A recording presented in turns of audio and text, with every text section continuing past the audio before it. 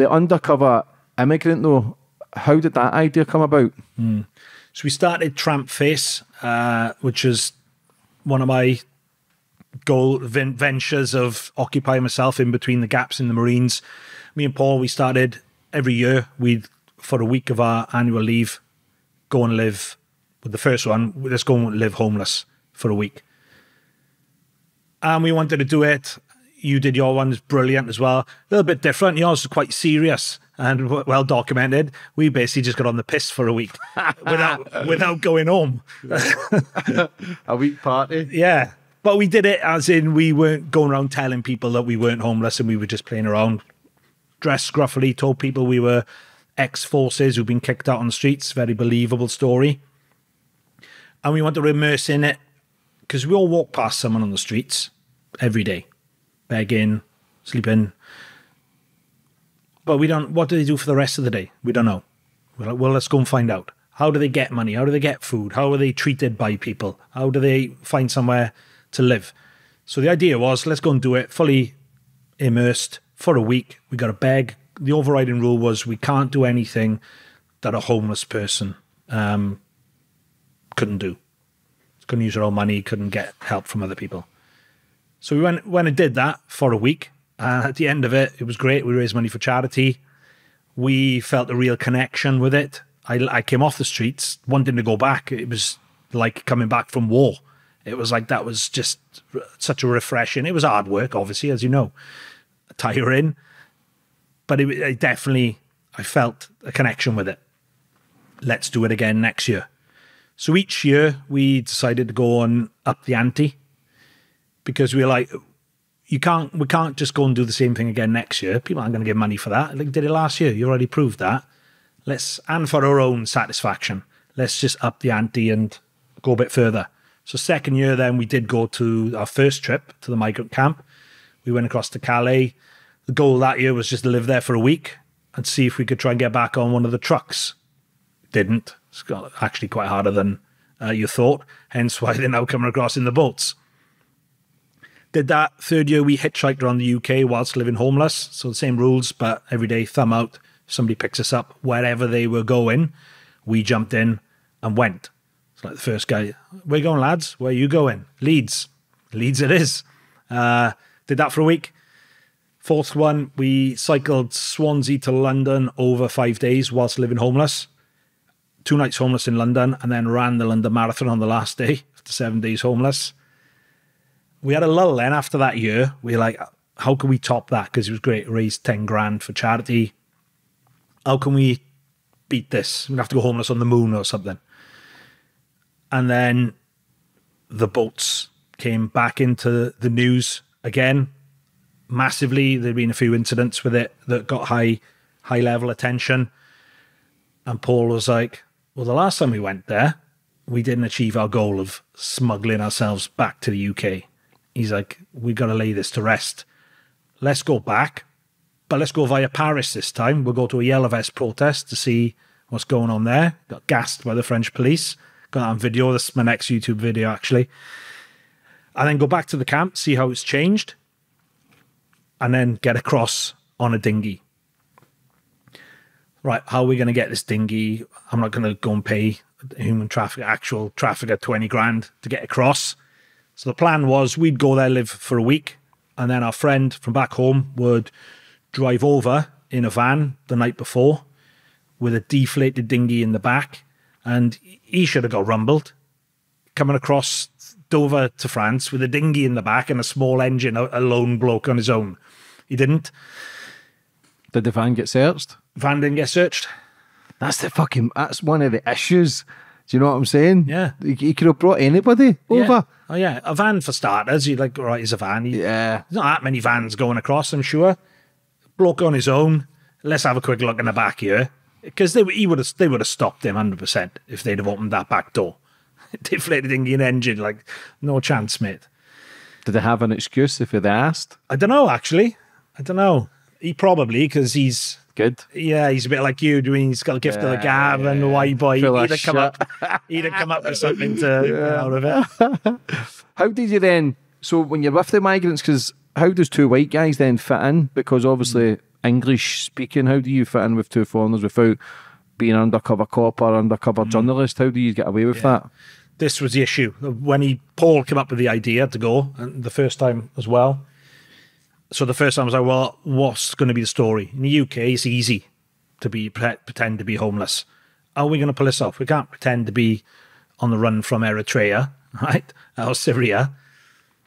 The story was, and when he first said it to me, I was like, this is bonkers, but actually very believable, and probably the only thing that would have been believable. Story was, we joined the French Foreign Legion, which of course then you have your documents taken off you, your passport, get a new identity in the Legion. We didn't like it. That weren't for us. We jumped the wall, wanted out of the Legion, but because we haven't got any documents, we want to get back to the UK. Well, we can't travel now legally because we can't prove who we are. So we're making our way back towards the border, trying to get word to the UK government of who we are until they can process it, send some sort of documentation for us to get it back across. So until that time period, we're living homeless in the camps in northern France until we get that. And we didn't only roll that out to the migrants that we were living with, because we went and lived in their camps, slept in the tents with them, slept on a church doorstep with a lot of Syrian guys. But also, there's a lot of people in these camps, officials, reporters, police, all the charity and NGO agencies. Like, we're going to have to keep up the pretense to them as well. So we were rolling the story out to them as well, and they believed it. Silly bastards. Yeah, yeah.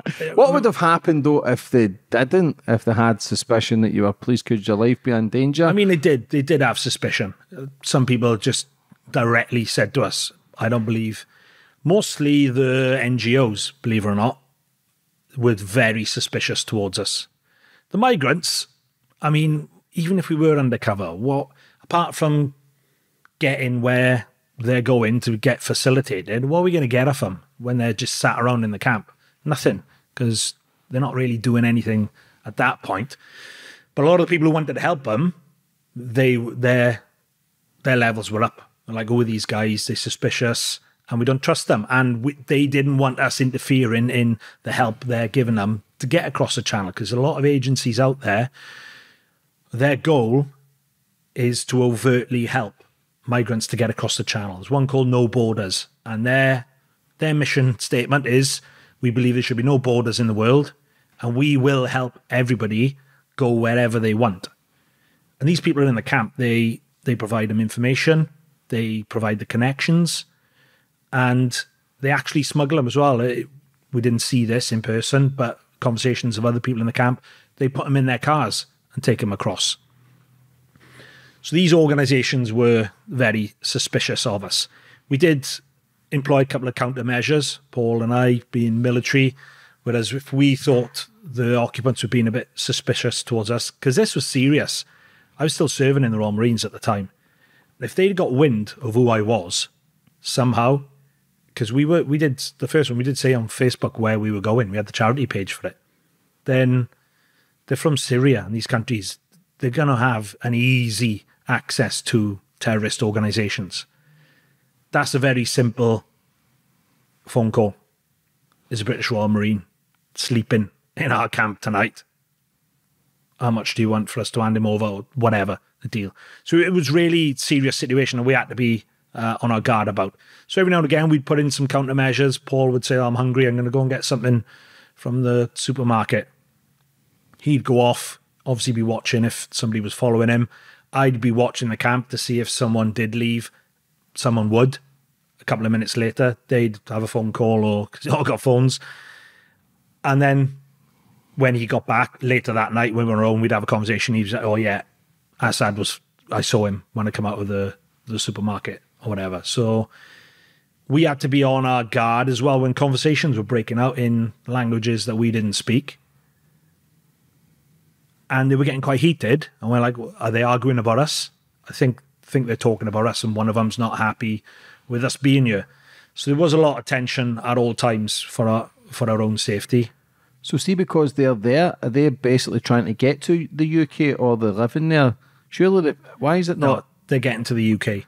But if people know that, then why is people not interview? Do you know what I'm saying? Yeah, and that's the question. How many people were there? On the first trip, 2,000 people. So this was called the Cali Jungle, is that correct? But it stopped in 2016, 2017. The first trip, they actually cleared out the original jungle. It was a woodland near a gymnasium. But it wasn't just that. That was just one small woodland. There was a camp in the dune area, and then there was just small satellite camps everywhere. One by church, which we slept with the guys. A lot of people look at it and they think there's one big camp there, and they're all singing songs on the campfire, and they're all friends and mates and united in their goal to get across the channel. There's not. There's camp from Eritrea, camp from Syria, camp from Afghanistan, camp from Sudan. All these different satellite camps, and they don't like each other. They're not working together. They're all competing because, as you said, they're not there to live in that camp for the rest of their lives. The goal is to get across the channel. And with the second trip there, we went to Paris as well, and we saw staging post in Paris. We went to one on the outskirts called Port-la-Chapelle is the area. And we spoke to people again. We just went up. They're on fires, chatting with them. They were getting their food handouts. What's the score, lads? Why? And not just as reporters, just hanging around first. Not asking direct questions, just chatting with them. And eventually, the stories would come out. The one in Paris was a staging post. They had no intention of staying in Paris either, but they'd come from Southern Europe.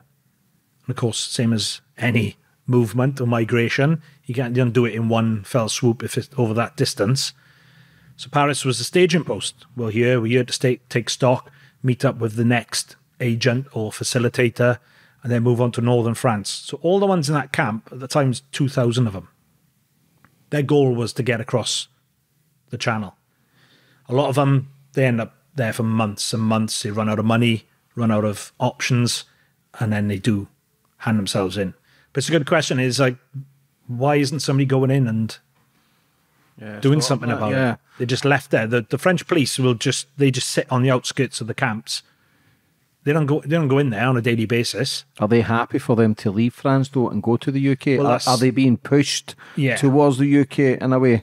That's one question, and it's got to be a big suspicion, isn't it? Why aren't they going into the camps to do something? Are they just happy for them to be off their doorstep? They're not our problem anymore. They're going across the channel. Why aren't they doing more to stop them on the beat launching? Because you go on Google Maps and look where we launched to come across the channel. We surveyed it from Google Maps. We didn't go there and look at where we were launching. We were like in the camps going, right, where are we going to go from? We went on maps. There was one obvious prominent slipway into the channel closest to the camp.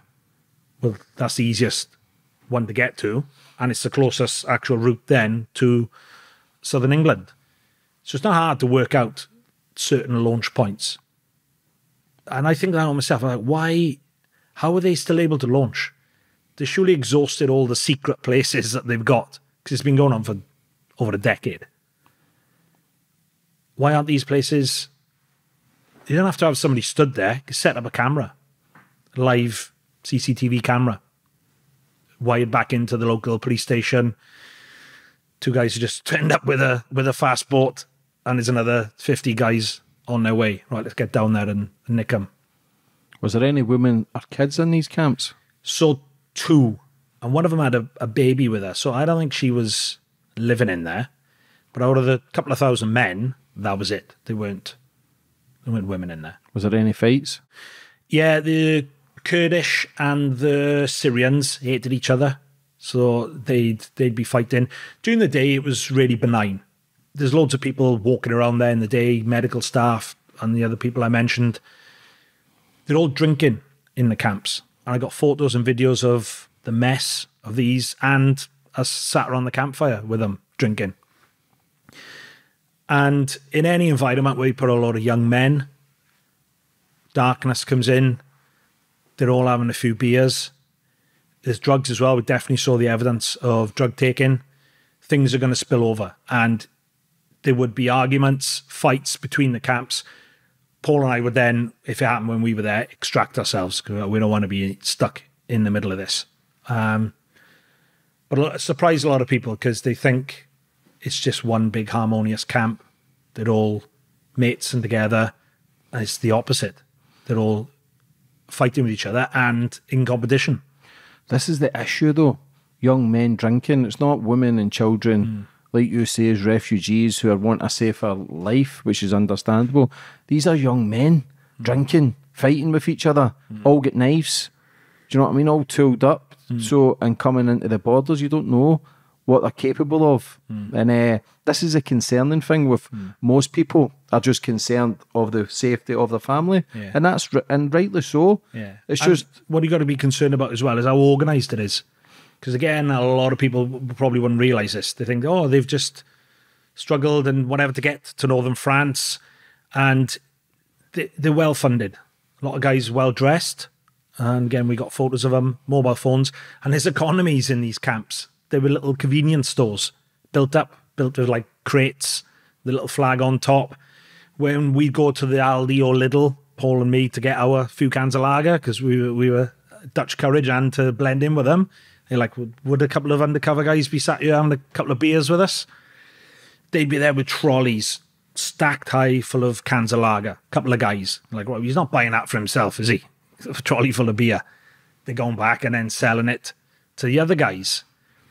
And that opened our eyes. We didn't think we were going to see that. We thought we were just going to see people just scrambling to survive, not buying things off each other.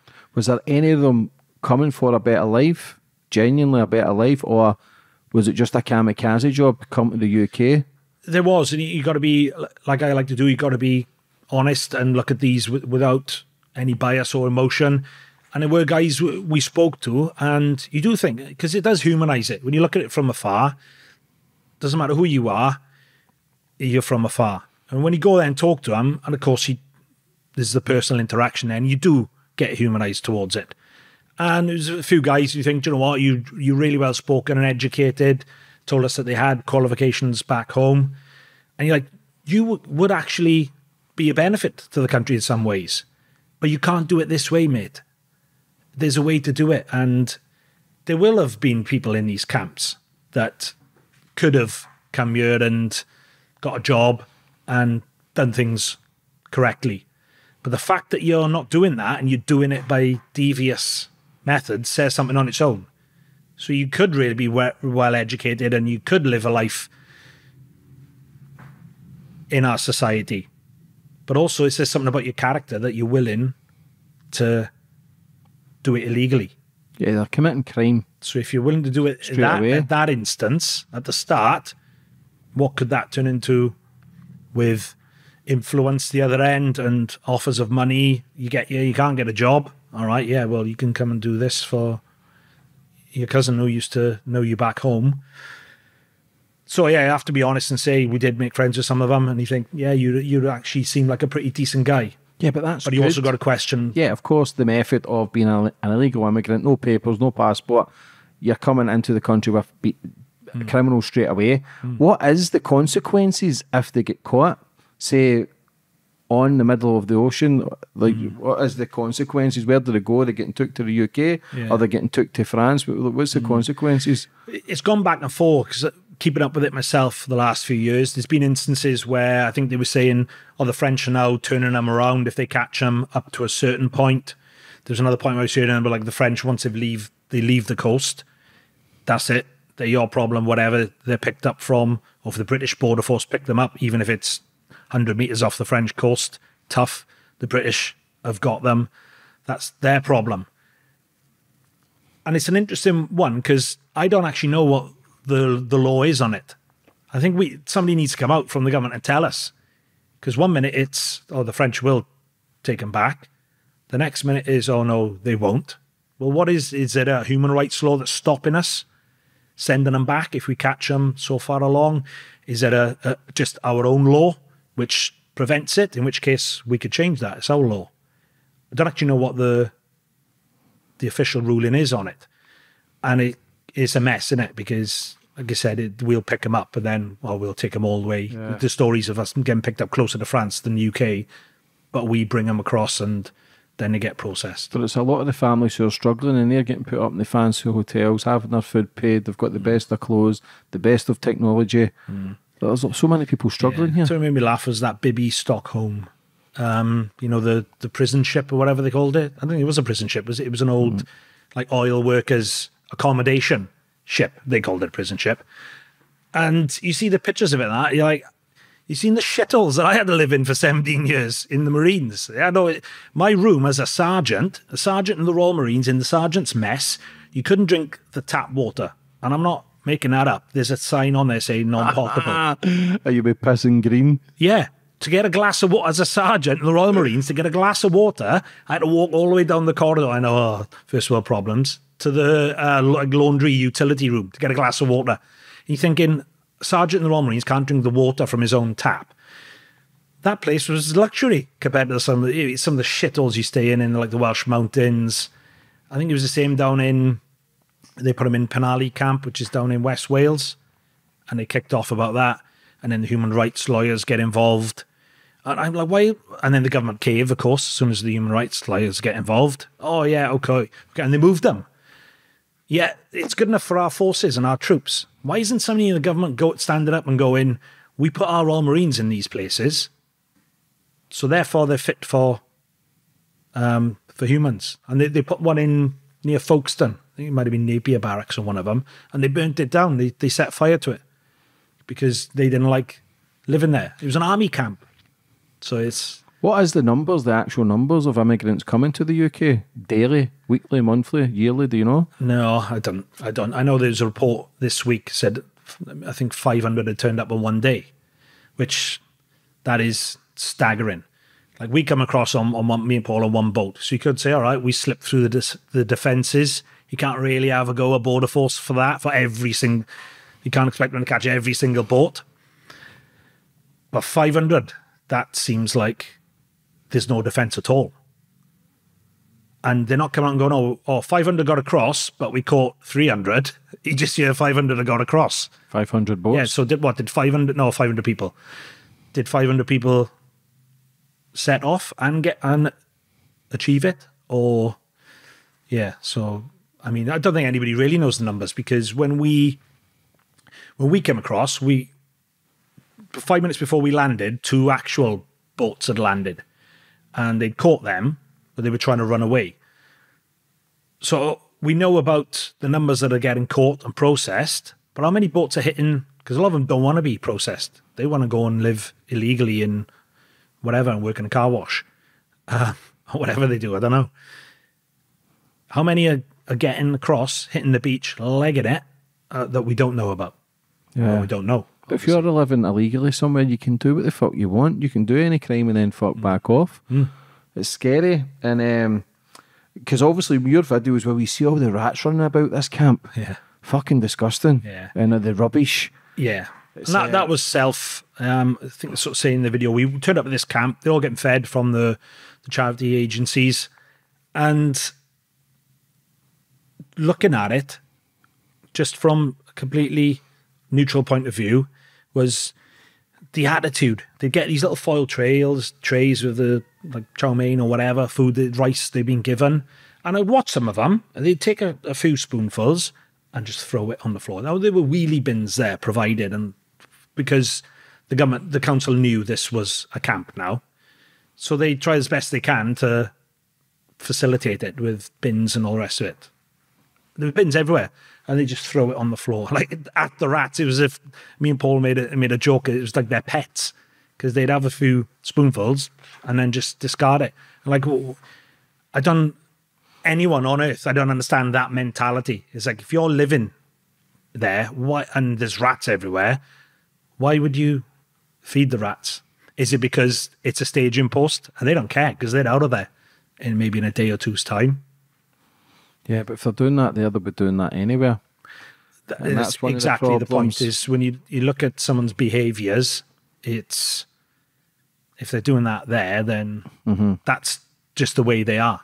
It's probably not a one-off that they're just doing that. So what was your plan going back then? Having your friend drive with the dinghy and then finding a location and then just bringing the dinghy straight back to the UK? Did you have to check weather? Did you have to check, obviously, the dinghy was supported? Obviously, if there's 2 years in it, if you get a hole in that, you're dead. Yeah. Like, what was the plan behind that? The plan was pretty chip shop, if I'm honest with you. Kamikaze? Well, it was, yeah. And there was a reason for that as well. We didn't want to go across there, have some military precision, perfectly planned and executed thing to get across, because we wanted to prove the point that we could get across with very little behind us. If it had been all well set up and everything, we'd have got across, gone, oh, look what we've done. And the answer would have been, yeah, of course you did. You had a Royal Marine. You had this in place. You had that in place. You had support. So it was purposely set up to be not well planned. I think, Paul, we would have looked at I can't remember purposely doing it, but we would have looked at the weather just out of curiosity even.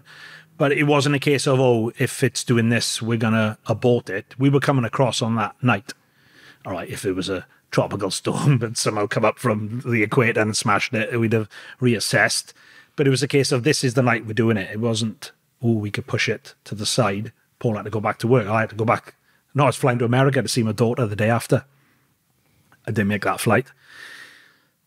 So it was purposely not well planned. Nicky came and met us, and it was comedy. He's one of the funniest guys I've ever met. And we should have known by picking him that it would have ended up like this. He turned up 2 hours late, obviously. Paul and I had been resting in a cemetery before the off. He turned up 2 hours late. We jumped in, and he was dressed stripy red and white shirt with a big tash and a French beret on for a bit of his grip and morale after all the time we'd had living in the camp for a week. Where's Wally? Yeah, like the Where's Wally thing. Brilliant. So I was great bit of morale. Jumped in, he said, right, I've got to find a petrol station, lads. All right, Paul was like, this is midnight now in rural France.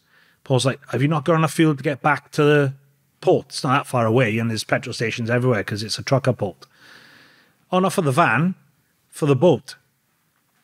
Paul said, you haven't brought any fuel for the boat? No, we'll get some now. Where are we going to find a petrol station in rural France this time of night? Found one. So he opens the light door. He's like, right, chuck us the 2 tanks. Chuck us the tanks, lads. So Paul goes to hand them to him. He goes, oh, hang on, Nicky, this one's full, mate. Yeah, it's full of diesel.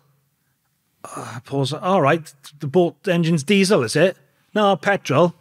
I'm going to pour that one into my van and then fill it up with petrol. So Paul's like, righto. So he fills one up with petrol, and then he hasn't got a funnel to pour this. It's just a squat jerry can with a cap. He hasn't got a funnel to pour it into the van. So I had to cut the bottom of my water bottle off, turn it upside down, and Paul's just going this again. He's going up to the woman at the counter, going, you got a funnel? And she's like, well, she speaks French. He's going, le funnel? So I filled up the van, and Paul's going, right, Nicky, how far will one of these tanks get us? No idea. He said, what do you mean, no idea? I thought you were going to take the boat out last weekend to test how far you could get on a tank. Yeah, I didn't have time. Righto. If that one runs out in the middle of the ocean, it had there's like a pipe that connects straight to the tank. Paul's like, has the other one got the same connection where we can just change the thing over? No, you got to unconnect it, pour the other tank into that one, and then reconnect it. So Paul's like, what, bobbing around in the English Channel? We're going to be trying to pour this petrol tank into the other one. Yeah. So it was Paul at this point was just like, I'm going to cancel. Let's just call this off because it was all going wrong. Got to the slipway into the ocean, pitch black, and we had to pump the dinghy up. We had to do it from 12-volt battery from the van, and the noise, I got a video of the racket in it. It's like a pneumatic drill going off. You're like, how somebody didn't get alerted and come and get us? Well, it says the police in it. They probably would have gone, yeah, don't worry about that, if they did get the call. Pumped it up. And then we had to drag it all the way down this beach to the shore. Did a little video. We had a blow-up doll with us, which Nicky brought with us. So we knew he was bringing a blow-up doll, but we didn't know that he'd sellotaped a face to it. If you remember Only Fools and Horses, is the episode where they inadvertently bring back a stowaway from Calais called Gary. So he'd sellotaped Gary's face to this blow-up doll. So he was going to be our stowaway for the journey. And that was it. got prepared on the slipway. We didn't even have a bearing for England. We just, like I said, we wanted it to be just loose. It's that direction, north. Let's go. Pumped it up, jumped in with Gary, and off we went, set towards England. What's the distance? 22 miles, I think. And how fast does a boat go? I don't know, but it took us 4.5 hours. So any mathematicians out there, 22 miles. And we wouldn't have gone in a straight line either, because we didn't have a bearing. There were ships around the coast as well, so we had to avoid swells and avoid... Yeah, what about the shipping lane? Because that's one of the busiest in the world. Yeah. How do you... Because it's pitch black, they might not have seen you, so yeah. How do you judge that? Even in the light, they'd see us a lot sooner, I guess, but they're massive. Are they looking around for little dinghies to avoid? They don't care. The big tankers flying down the English Channel, all it really cares about is the direction it's going. So even if they would have seen us at the last minute, we're tiny in these swells, they can't change course, and it's probably more dangerous for them to try and do a hard left or hard right. So the onus was on us. We've got to keep a lookout for them. If it's too late, they're not moving and we're not getting away from them. So it was constantly, as soon as we set off, pitch black when we set off. So trying to gauge the lights. And it's hard to gauge the perception of how far away they were. When we did see a light, we're like, well, how big is that light? Well, if we don't know how big the light is, we can't judge how far away it is either. So there was a few times where it started getting bigger and we're like, shit, that's pretty close now. And we'd have to, it's a lot easier for us to change direction and change around. And we were more concerned about border force boats, not for getting in trouble, because we hadn't broken the law. We'd broken rules because technically I still haven't left France from that trip, because we flew in on our passports, but we didn't check out, of course. So we'd broken rules, as in we should have checked out of France, and we should have checked in with the harbour when we got to the UK. We didn't. But it was more of a concern of us not being able to do it. We wanted to achieve this goal. We'd been building up all week for it, so it'd have been a nightmare if we'd set off and half an hour later the border force had picked us up and we'd failed then. So that was a big concern as well. 22 mile though, Yeah. It's not that far for people to come through your borders either. So see, when you're getting to the end, were you just more concerned of border patrol when there was none? Yeah. None whatsoever? None. The only border, we might have seen one in the dark. Of course, we couldn't identify them. But why the fuck would they not do runs of every half hour, every hour, just to kind of... Yeah. It's like everybody's welcome, and it doesn't matter who it is, which is fucking madness, because it wouldn't be that expensive to put people on the shores or on boats to just... Yeah. It's not a big vicinity to then not be looking at, like you say, CCTV, pretty basic, or something with sensors. There must be. You must have been on. Well, you'd have been on the radar. You must have been on the radar, eh? Yeah. And like looking from a military point of view, is if say we were at war with somebody, could say we are on the coast of northern France, and the way they were attacking us was to send boats across. If you put the British military in charge of stopping that'd get stopped in a day. You'd have reconnaissance teams on the ground watching them. You'd identify where you'd have drones, satellite imagery. You'd get intercept their communications. We can do it in Baghdad and Helmand province to a massively high level and effect. Very effective and successful at it. So if that was the British military doing it, when we're doing it on such a level with global terrorist organizations, that'd be stamped out. But why? Why isn't it? Is it because we're not coordinating with the French? Is it because the French don't want to coordinate with us? Or whether maybe our government don't want to coordinate with the French? There's got to be something stopping it, because if you look at it from the practical point of view, like I've said in the military, that is a very basic operation to identify and stop at its source right there. So how easy would it be to stop the boats? Just like you says there, that's how easy it would be to just drones, military, it could be stopped in a day. Yeah, you'd identify where they're coming from, and not just from where they're launching from. That logistics route goes back a long way. But that I mean, tells you're you looking that. at Turkey and I mean places like that as But well. that tells you that nobody wants them stopped.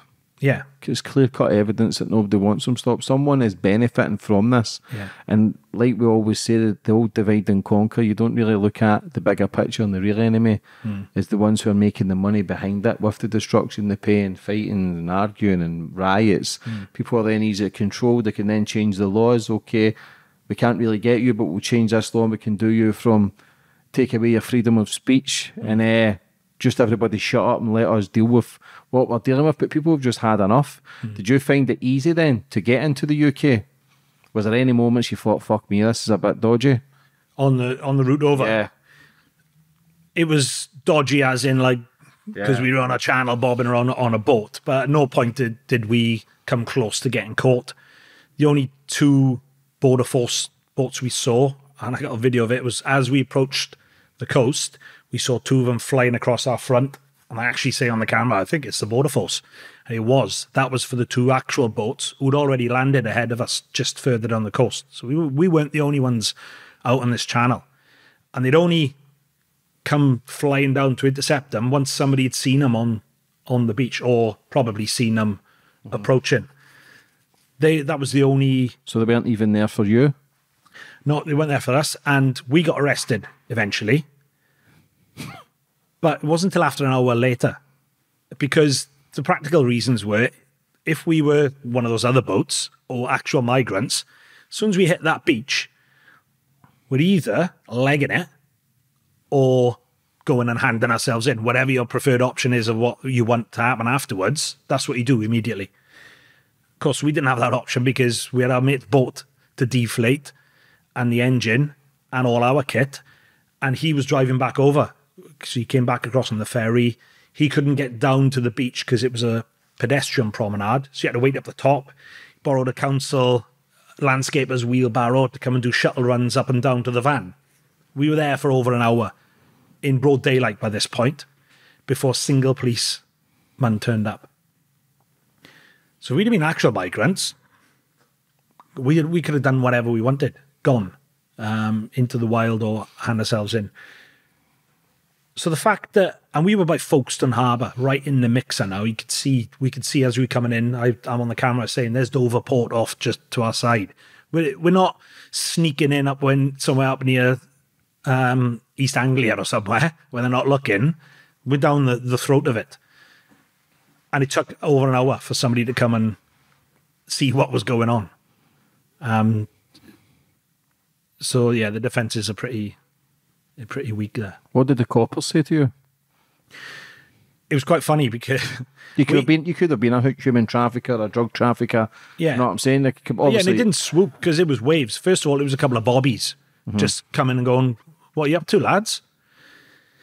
And we were messing around with them because at this point, as I said, we had a passports on us. We haven't broken the law, and we're not actually smuggling people apart from Gary, the dog. So we're pissing about with the coppers to get more of a story out of this and have a laugh. What are you up to, lads? Oh, we're just out for the day on the boat. And they obviously picked up in the Welsh accents. What, from fucking Wales? They were like, yeah, we got a bit lost, mate. And that went on for a bit, questioning us. And looking back at it now, it's like 2 blokes have just turned up on a little dinghy, unannounced, without a good story. Somebody should have swooped other than the bobbies straight away. We were on there for an hour of different waves of people. First, it was a couple of bobbies. And it was, I think, Border Force or Customs turned up. Eventually, the National Crime Agency. But it weren't a swift operation to detain us. So we were messing around. And it's quite funny. My mate dressed up as Where's Wally, the Frenchman, whatever. He was doing a wheelbarrow, a little run past us. And the cop was obviously just wondering what's going on. So he looks over and sees him. And he goes to us, is he with you? And we're like, he shouts over, oi. And Nicky just turns and goes, sorry, I speak and orders the English. And we're just like, this is going south pretty quickly. Yeah, so Bobby's and National Crime Agency, eventually they turned up. And what we didn't know at this point, hence why we were messing around with them, was the other 2 boats that had been commandeered. The two drivers, and this shocked me then, and it still does now. The two drivers were ex-British military.